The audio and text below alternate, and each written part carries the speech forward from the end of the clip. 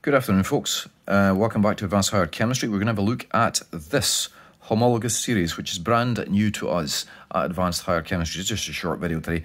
SQA page 91. We're going to have a look at what ethers are. We're going to have a look at... Let me write the learning outcomes out, like pretend that I'm professional.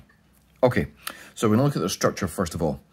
Typical structure of an ether. Well, I call it a carbon-oxygen sandwich, because basically the structural recognition, the feature that all ethers have, is they have carbon bonded to an oxygen bonded to a carbon again.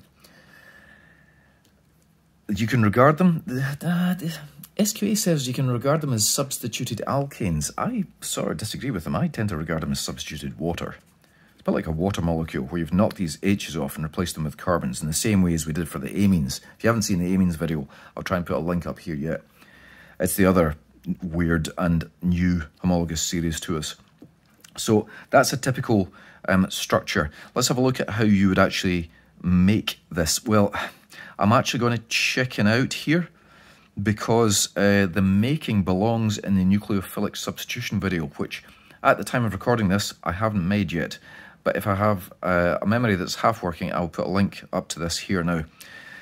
Basically, the quick version is you need to take an alcohol, so for example methanol, cook it up with a group 1 metal, and what that does is strip the hydrogen off here and you're left with what's called an alkoxide ion. I'm actually telling you the answer to this. I'm probably going to repeat myself in this other video, but whatever. It's all good. Twice is better than nothing. So you'll form that, and you'll form sodium hydroxide, and you'll also form hydrogen gas. So this is a nucleophile, which you can then react with a bromo or halogenoalkane. So if we had, say, chloromethane, this will come rushing in, knock your chlorine off, and that will stick directly onto the carbon, and you'll end up making, well, you'll end up making that, basically. So that's how we form them, naming them. When it comes to naming, ethers are regarded as being substituted alkanes. So that's probably why the SQA are calling them that. Fair enough. So they're a bit like substituted alkanes. Let me explain what I mean on a fresh sheet of paper. If we have a look at this member of the ether family here, you can see 2 carbons, oxygen, 3 carbons. And the naming system is basically, as I said, substituted alkanes. So what we do is we look for the longest chain of carbon atoms, which of course is that. And basically this is propane, regarded as propane with a hanger-on, a substituent in the form of this. So I did say these were called alkoxy ions. So this is 1, 2 carbons. So this is ethoxy, propane basically. And because it's stuck onto the first carbon in the chain, this is 1 ethoxypropane. So that's how you do the naming, guys. Please note that we find the largest chain and use that as our base. So I suppose you could regard it as the other way around. You could regard it as like propoxyethane, only you don't, because that's wrong. That's why we don't do it that way. So find the longest chain. So this is a small group with the oxygen, bigger carbon chain as just the alkane. I did say I would do naming and uses. Can I just check I haven't missed anything out from the SQA yet? Oh yes, I'm an idiot. Physical properties. You are required to know the melting and boiling point tendencies. You're also required to know solubility. Melting and boiling point is easy to explain. If you have a look at, oh, by the way, one last thing, I'm glad I didn't go any further. These are isomers of alcohols. Ethers are isomeric with the alcohol family.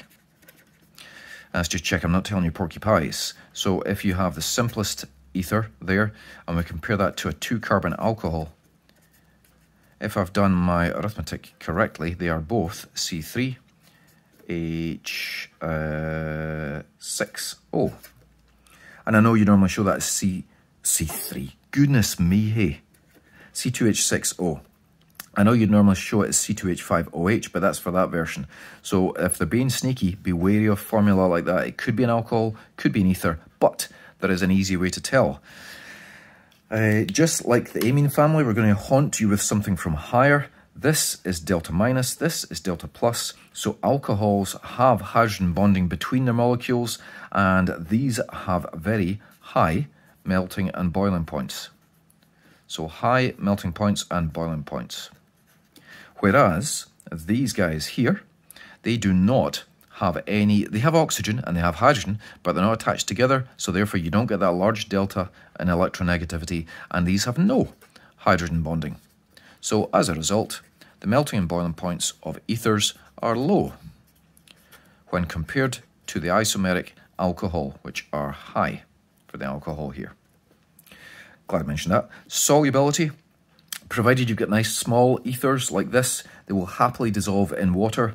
When you extend the carbon chain though, like you're probably pushing your luck with this one here, that's because of increased non-polar chains here. Don't really want to mix with the water, and the solubility falls off with larger carbon chains. So, melting and boiling points of ethers are lower than the corresponding isomeric alcohol due to a lack of hydrogen bonding, and solubility is fine for small ones, small being short carbon chains.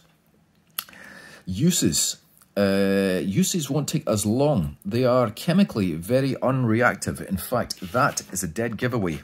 For C2H6O, unknown compound, you find it has a nice low boiling point and is chemically unreactive. This is the famous phrase, it's not an alcohol. That's for damn sure, because they are very handy.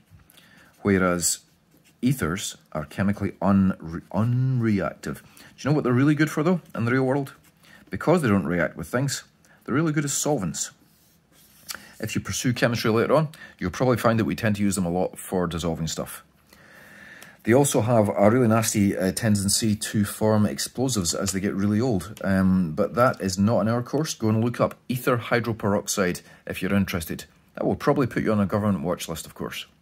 Hope you enjoyed this short video. Thank you for listening. Bye-bye.